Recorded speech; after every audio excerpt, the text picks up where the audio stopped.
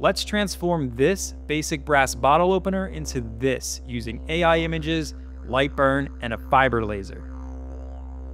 Step number 1, we need an image to engrave.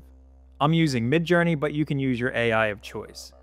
I ran a couple different prompts, but ended up using the prompt a bas-relief style totem pole featuring ancient deities, high contrast, smooth gradient, 3D, grayscale, even front-facing lighting, and I asked for an aspect ratio of 3:7 because our bottle opener is a long and skinny shape. The default aspect ratio is 1:1, and that's not going to work well for this design. I'm going to use this image for the front of the bottle opener and the two sides. However, I wanted something for the back that looked like, well, the back of a totem pole. Midjourney isn't great at doing that kind of add-on work, so I tried ChatGPT. I uploaded my image to ChatGPT and asked, can you create the backside of this totem pole? And it did. Looks really good. Now, in order to do the 3D style engraving, we need to convert this image into a depth map. Today, I'm going to use an app called SculptOK. If you've seen any of my other depth map videos, you'll know I've gone on quite a journey trying to find different methods, but SculptOK gives the best results out of the box. I uploaded my images and selected the option that I liked best. Now it's time to set up the job in Lightburn.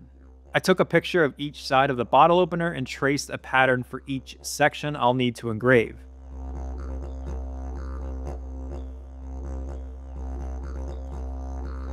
Now I need to figure out how I'm actually going to lay these designs out on each section of the bottle opener template.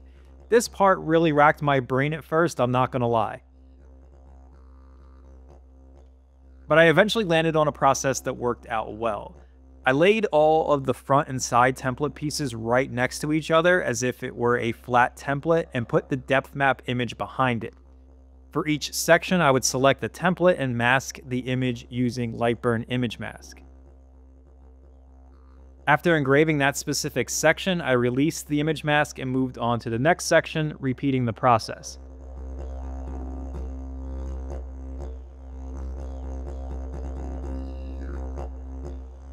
Let me show you the engraving process now. I'll be using my 60-watt OMG fiber laser.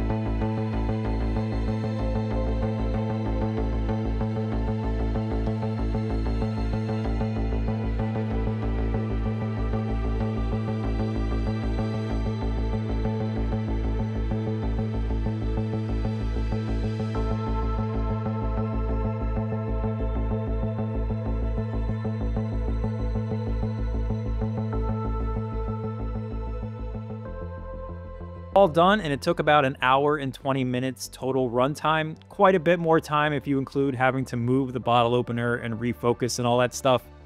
I did some cleanup work using a brass brush and water with burnishing compound.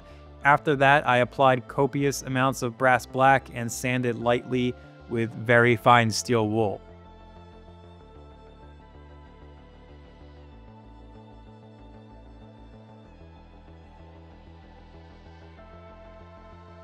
And here's a look at our finished 3D wrapped bottle opener. Couple design related changes I would make for the next round, but overall I'm very happy with the results. Thanks for tuning in.